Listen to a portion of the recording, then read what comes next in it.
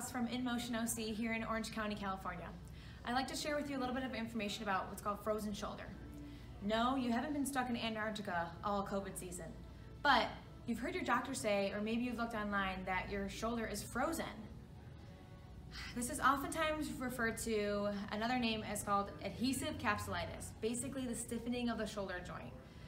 The joint gets really angry and inflammatory, and sometimes people even wake up not even being able to move their shoulder. Sometimes this can happen after a fall, or maybe even after surgery after not moving it a lot. So I just want to show you a couple quick things that you can do to get that shoulder moving. First one's this. Go ahead and grab a strap, maybe a dog leash, something like that. Oftentimes the limitation is unable to get your arm around the shoulder. So what you're going to do is hold on to the strap.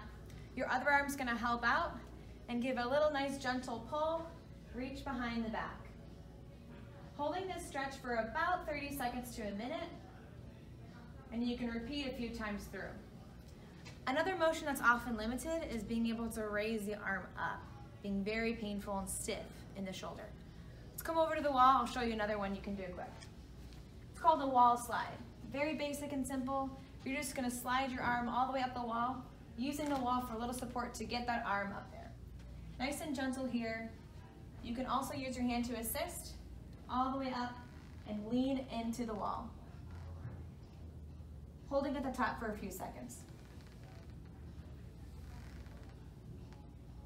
Hope this helps get your shoulder moving. If it doesn't, feel free to visit us and come on into the clinic and we can get you started on your road to recovery.